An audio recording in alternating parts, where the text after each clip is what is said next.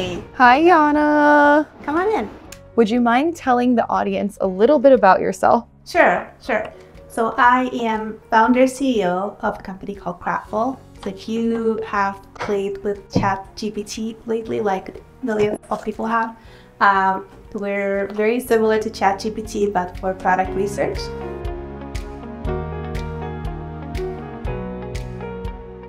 Do you want to check out my office? Yes, that would be great. Yeah, come on in. So I see you have a lot of art in here. Is some of that AI generated? Yeah, so I actually do a lot of painting myself. So a lot of it is just my art. And then some of it is what I call Yana AI collaboration, like this one here. So it is AI generated art. So what is it like to build with generative AI? Super exciting. It's so much change all the time. How do you deal with that?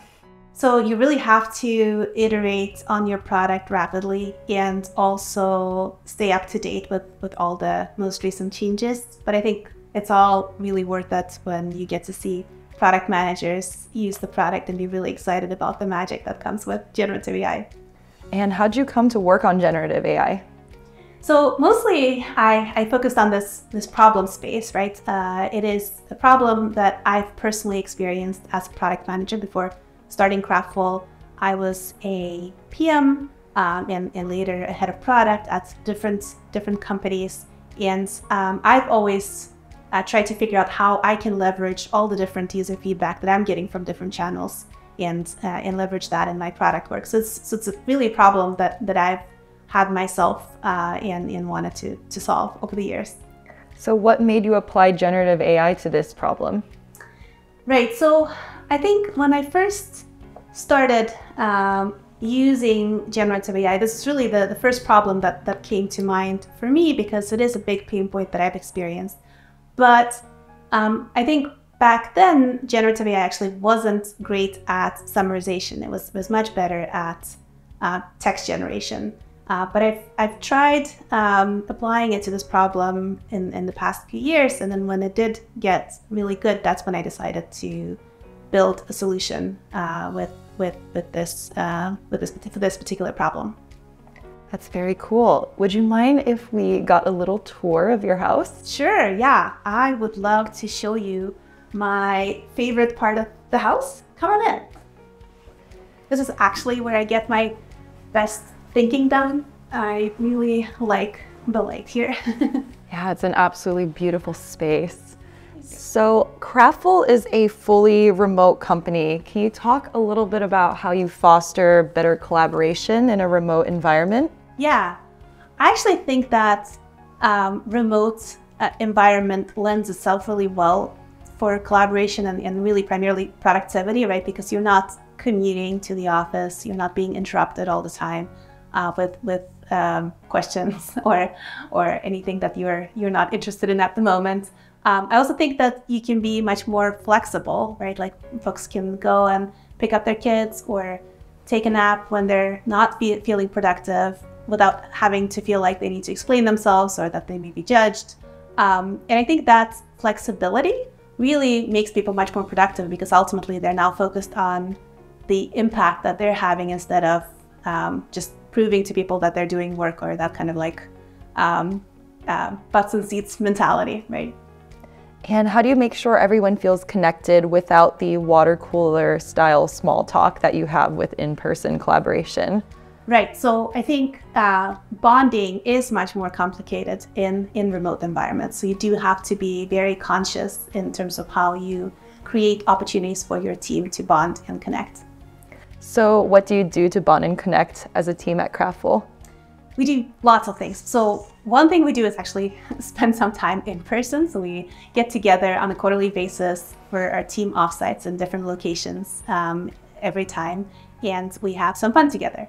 But we also do things more on a daily basis or more kind of weekly basis. Every Friday we post things that we've generated with AI, usually things like poems or songs or jokes or paintings And then we have fun together looking at all of that, or we share the music that we're currently listening to.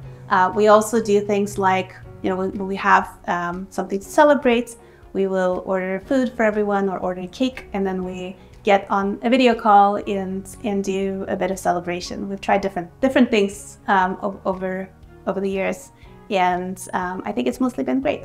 Would you like me to show you more of the house? Yes, please. Thank you. Let's do it. So actually, not moving far, here's my gym.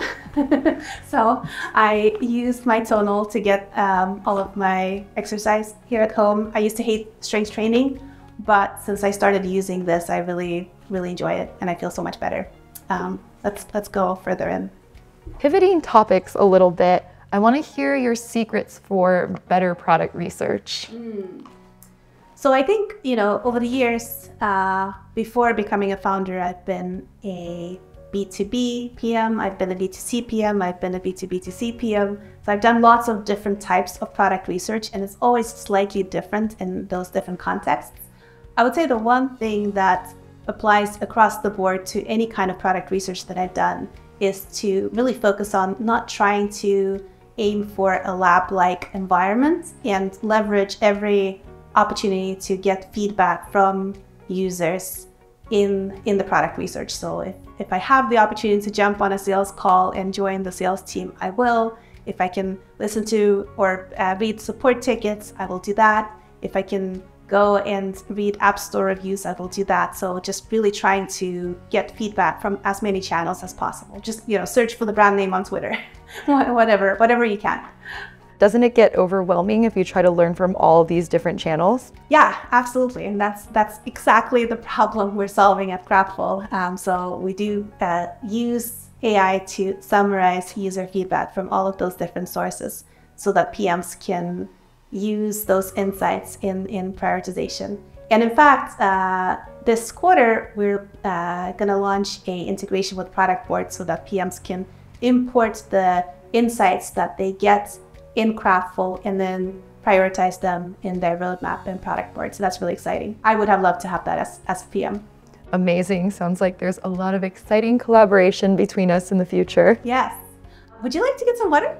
Yes, please. Thank you. At Kraftful, your target audience is product managers, just like us over here at Productboard.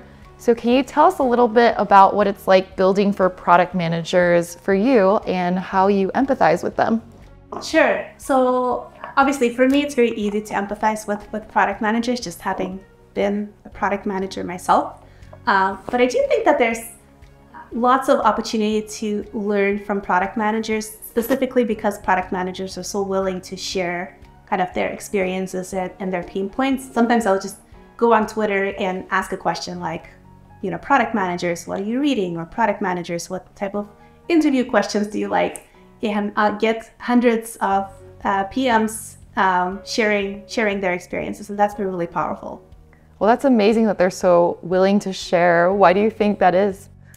I think it's a culture of learning, right? Like as a PM, you're never done learning. There's a lot of things that just change over time, and so PMs are constantly learning new things, and then they know that everyone around them are also learning new things. And so they're much more willing to talk about what they've already learned and what they're still learning.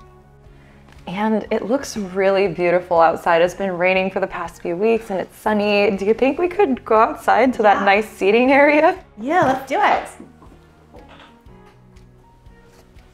So switching topics a little bit, I know you're really engaged in product communities in San Francisco and beyond, and I actually first found you through the SF Women in Product Medium. That's awesome. Could you tell me a little bit about how you got engaged in leading the SF Women in Product chapter? Sure, yeah. I think getting more women into product is something that I'm really passionate about. There's not a whole lot of women in product, and so I think women will continue being underserved for as long as they're surrounded by products that are primarily built or led by men. And so that's something I'm really excited about. And on the same vein, how do you feel about the gender gap in entrepreneurship as an entrepreneur yourself? Yeah. So obviously, similarly, something I feel really passionate about as a Y Combinator alumni, I've been referring female founders to apply for Y Combinator. Over the years, I've actually referred more than 100 female founders to YC. But also last year, I, together with a couple of founder friends, started a community called VC-backed Moms, and we're now over 200 PMs in this really active Slack channel. And it's, folks who've raised collectively billions of dollars and created thousands of jobs, and more importantly, built lots and lots of amazing products. And a lot of those products specifically serve women, right? Like things like egg freezing or pregnancy or postpartum. And it's really exciting because ultimately that's more than 50% of the population. So, we're talking big markets. And just engaging in that community makes me feel like the future is really bright. Yes. So I want to end with some rapid fire questions. So what is your favorite product and why? My favorite product is probably the tonal. I do love the fact that I can exercise at home on demand whenever I want to. It's really engaging. It's gotten me much fitter than I was before I started using it. I'm going to have to try that one out. So you're originally from Sweden. What do you miss the most about it now that you're in the Bay Area? Oh, the summers. Really nothing like that, like bottled up energy that you get from people just waiting for the sun to come out for many months. And then the fact that the days are so much longer during the summers. It's just, there's nothing like that. And what is your favorite place to travel to? Honolulu, Hawaii. I love the combination of just the beautiful beaches there, amazing Japanese food, and that laid-back Hawaiian culture. I think it's the best. I think I should retire there. I agree. And last but not least, if you weren't a product person and founder, what would you be? Probably be an artist. Right now, I mostly just paint for myself, but if I weren't building products, I would probably be painting more. All right, and that's all for today. Thank you so much for joining us, Yana. It was great to see you and chat more with you. This is great. Thanks so much for coming over. I really enjoyed chatting with you guys. All right, bye. Bye.